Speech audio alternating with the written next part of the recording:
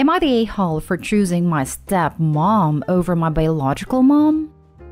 I'm 24 female and I just bought a new house. My dad and stepmom contributed too for the house and it looks perfect. My mom left me and my dad when I was 5 because my dad couldn't earn much. A year later, he remarried to my stepmom, Jane. She wasn't what I thought stepmoms would be. She was kind of really talented. I don't have other siblings or stepsisters, so she basically raised me as her own daughter. She helped through everything, financially too. My biological mom, Karen, came for me when I was 16. I had grown a hatred for her as she abandoned me, but she still was invited to events like my birthday or Christmas. She also has a stepdaughter a few years younger than me. So when I bought a new house, I expected my stepmom to move in with me, as it was closer to the hospital she has to go every 3 months. Diabetes. Before I could move in, my mom asked me how many rooms were there.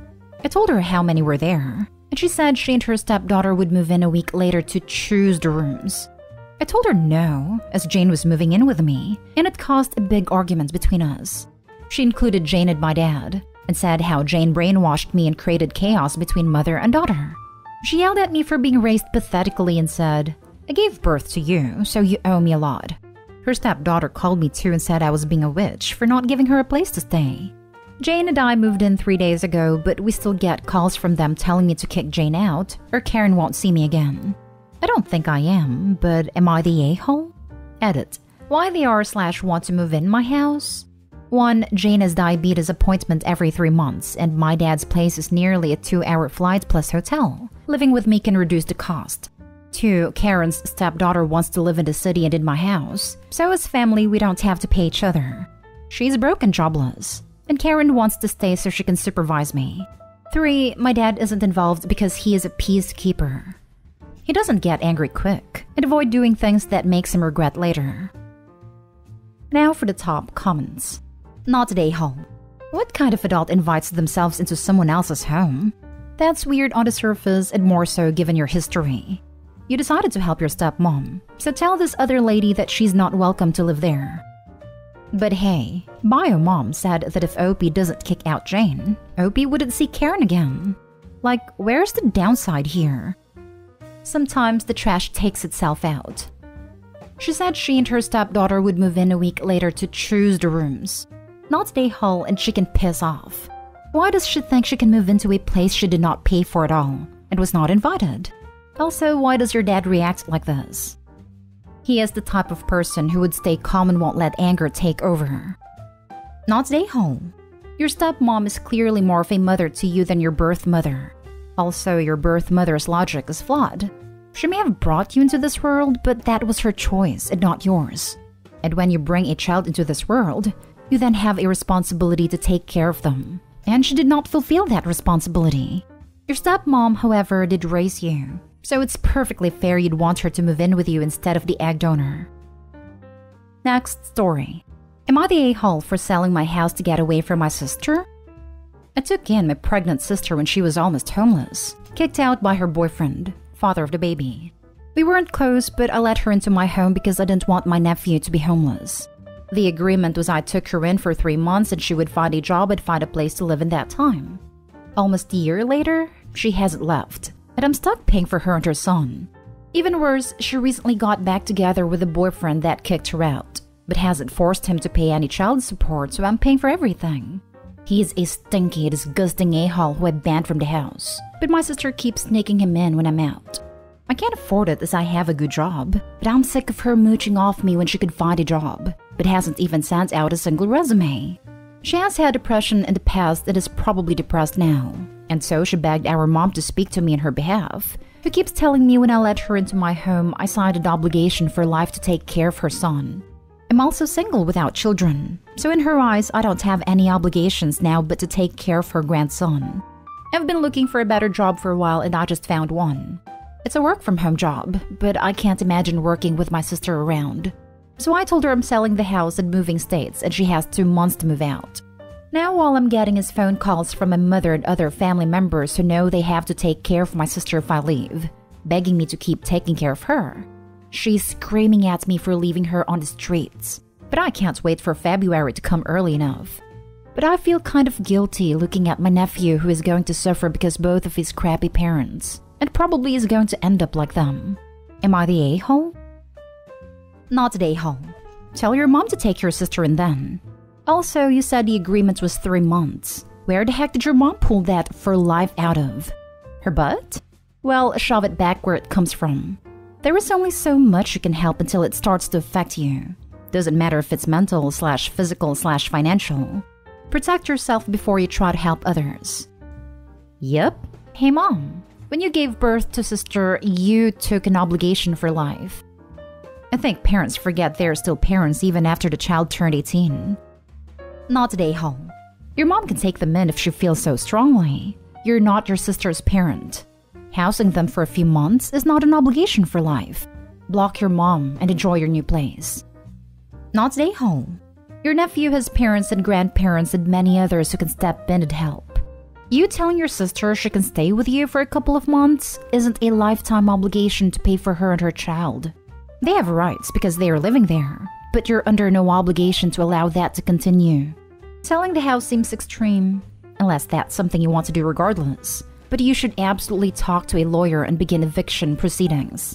Your sister is an adult. It needs to take responsibility for her actions and her child. Next story is titled, Am I the a-hole for yelling at my mom that I hate Harry Potter and to let me live my own life? As my title suggests, my mom is a huge Harry Potter nut. She and my dad actually met in a Harry Potter IRC, like Discord but for old people, in the early 2000s. Got married, had kids, and from day one decided to embarrass us for life by naming us after some Harry Potter and Star Wars characters. It's honestly been hell. I have a stupid name, and since we were little, my parents have forced stuff like Harry Potter, Star Wars, Marvel movies, etc. down our throats. Everything is about dragons and magic and blah blah blah. I'm so sick of it. Every birthday, every holiday, everything is just organized around fandom. So just like every Christmas, the days leading up to Christmas we have to sit down every night and watch Harry Potter movies. It's so freaking boring. I can usually get away with knitting or drawing on my iPad during this, but this year my mom was like, let's just have a technology and distraction free every night. I arranged to go over to my friend Missy's house instead for like 2 nights. Missy's family is normal and likes things a normal amount. But my mom got really mad and started talking about how it's a family tradition and how I'm basically rejecting her and went on her whole thing about how you wouldn't exist if it wasn't for Harry Potter. I finally had it and just yelled, nobody cares that you were a big name at the Harry Potter fan club. I don't like Harry Potter. I don't like Star Wars. I hate Marvel movies. They're all so boring. So please just let me have my own interests. I couldn't help it. I started crying because I was just so frustrated because everything always has to be about Harry Potter this, Star Wars that. And now that we're all older, they started doing Game of Thrones. Everything is centered around some kind of movie or TV show or book series. Just once, I want my family to bond around something that doesn't have to do with media or these nerdy things. We live in Utah where we have like 5 national parks. And even though I ask every year for my birthday, I've never been to Arches. Well, my sister called me saying that mom was angry and to just come home and to stop with the theatrics. I told her that I'm sick of having all this old nerd stuff crammed down my throat. And just once I want to have a normal time, watching normal Christmas movies, and not having a pause for lightsaber battles. Am I the a-hole? Now for the comments. Not the a-hole, and your post is a great warning for all those people still thinking about naming their kid Anakin or Khaleesi. You're allowed to have your own interests, and your parents aren't making life easier by forcing things they like on you. Not the a-hole, but that IRC comment cut me to the core, and now I feel old. The sheer psychic damage reading that line KO'd me where I sat. As a huge Harry Potter fan myself, you are not the a-hole. You have to be able to grow up and have your own interests. Do you think your parents would be open to family therapy? This. I have a few fandoms I'm into. Harry Potter being one, Supernatural being another. I will definitely buy all of the things when I see it, but I don't push it on my daughter. Although she does know about my interests and will point out things she sees that I would like. Next story. Am I the a-hole for not telling my estranged extended family when I got a new phone number and ruining their Christmas? So here's a little backstory. I, 36 female, haven't been in contact with my extended family in years. Not for lack of trying, but when I did used to reach out, I was either ignored or blown off as an annoyance. Well, I got a new number last year, and it's been so long they never crossed my mind to inform. Suddenly now, some of these extendeds decided to finally reach out, and upon me not immediately answering their calls and texts, decided to lose their flipping minds. I'm currently out of state, and yesterday evening I got a frantic call from my husband, saying some of my family members showed up at our house and left a note on our door while he was out.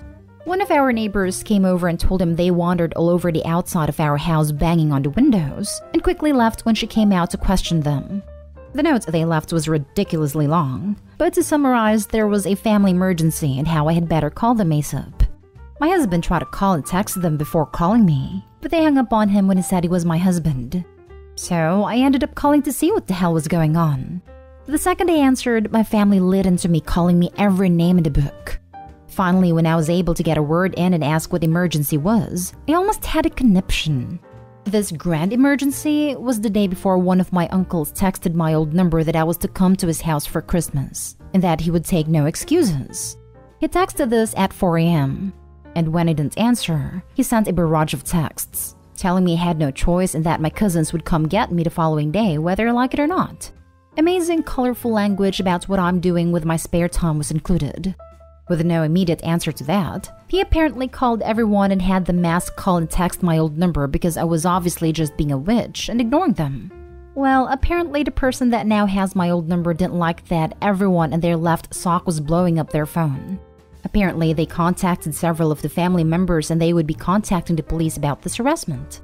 I told them they brought it on themselves because of their extreme overreaction. They tried to talk over me, but I cut them off, pointing out their lack of communication for all these years was okay, but no reply from me at the crack of the morning is unacceptable apparently. They then told me I was a selfish witch that ruined their Christmas.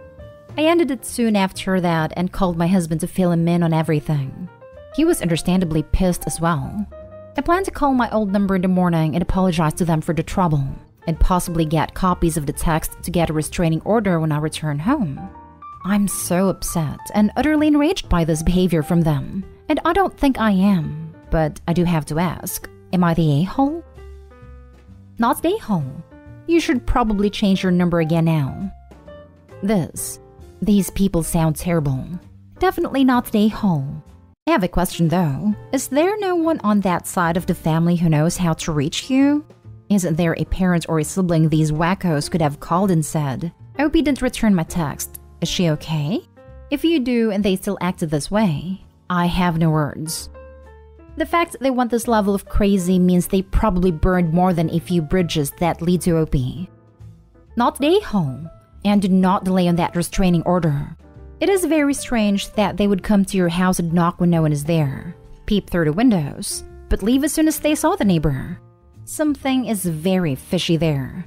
Were you due for kind of inheritance from an older relative? It's possible that there's been a death in the family that you are not aware of. They might be trying to attempt to force you out of it by getting you alone. This is what I think. What, after all these years, would make them this desperate to see OP again? Money would be one of my first guesses. OP, you need to find out if a relative has recently died, or if you're the recipient of some sort of bequest.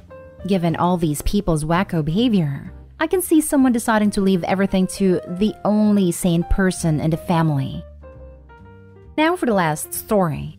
Am I the a-hole for ordering meals for my children when we go out with friends?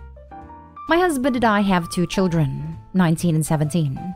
We go out with our friends, 2 other couples, every other week, and then on the weeks we do not go out with them, we have a date night and then a family dinner out. We always get separate checks, so each couple pays for their own food/drinks. We find it is just easier to do it that way. On the weeks that we do not take the kids, or ask if they can come in the 19-year-old's case since they work, we always have them look at the menu to see if they want us to order them something and bring it home. We have been doing this for the last 5 years since the kids were old enough to not need a babysitter, and it has never been an issue until now. The only time we do not order them anything is when we have plans after dinner, such as a concert or movie.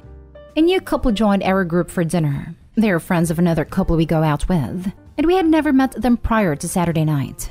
We decided on sushi for dinner, so we showed both kids the menu online and asked if they wanted us to pick them up something to bring home. They each decided on 2 rolls. At the end of our meal, my husband ordered the rolls for the kids and let the server know that they were for takeout and to put them on our check. The wife of the new couple got a little huffy and told us that it was rude for us to order more food when everyone was getting ready to leave, and basically said it was trashy of us to get doggy bags for our kids when none of the other couples had. My husband told her that we do this all the time, and that if they wanted to leave, nothing is stopping them from doing that. The next day I got a text from my friend saying that this new couple did not enjoy going out with us, and that we embarrassed them, the new couple but not our friends, at the restaurant by ordering takeout food for our children.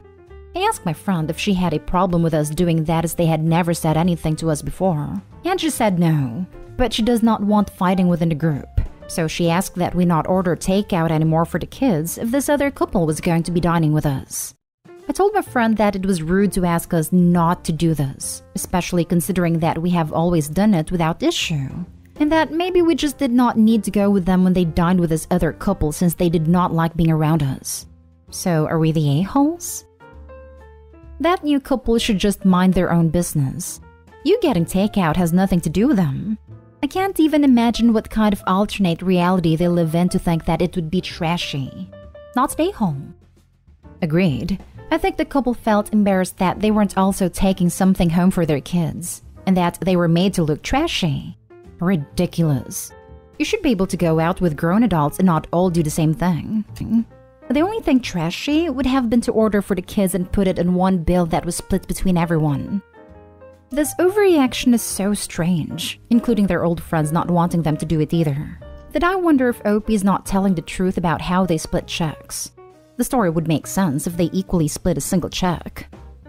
I think we're just in a strange time where no one is allowed to do anything if it upsets even one person's feelings, even if said person is overreacting and being ridiculous.